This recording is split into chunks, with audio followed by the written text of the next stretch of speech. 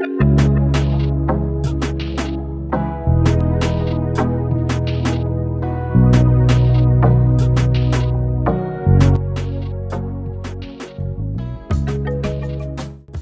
you for tuning in to the other 167. It's such an honor to share this message with you today. I am Pearl Gollar from Hosanna Church Ministries, Mumbai. The Bible tells us, Jesus said in Luke 8:18, "Therefore take heed how you hear, for whoever has, to him more will be given, and whoever does not have, even what he seems to have will be taken from him."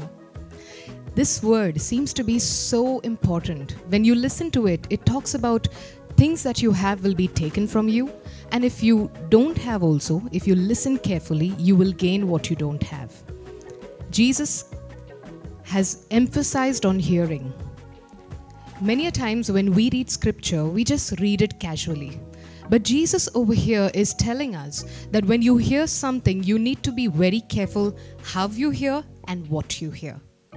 Let me illustrate this. Whatever you hear has an impact on you. It could be an impact that brings fear. It could be something that builds your faith.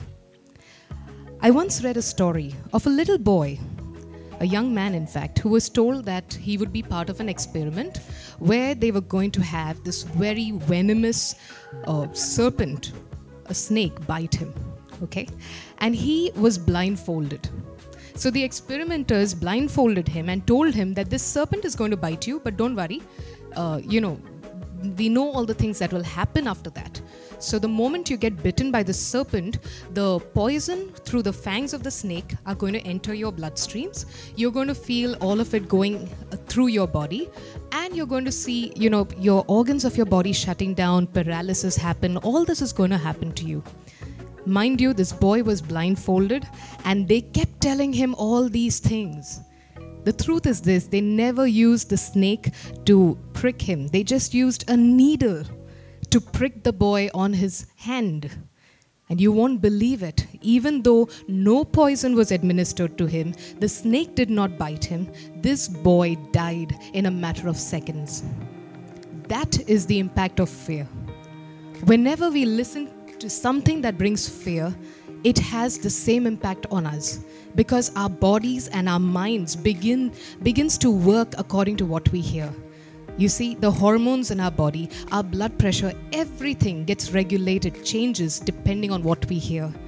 Therefore, Jesus is warning us that we should not listen to things that cause us to be fearful, things that cause us to be afraid, things that make us scared. The Bible is very clear. Faith comes by hearing, and hearing by the word of God. Romans 10:17. Today, if you have your Bible, you have everything you need. As you read your Bible, as you hear it out, as you listen to it carefully, faith will rise up within you. Take heed what you hear, because everything you hear is going to impact you. Have a lovely day. God bless.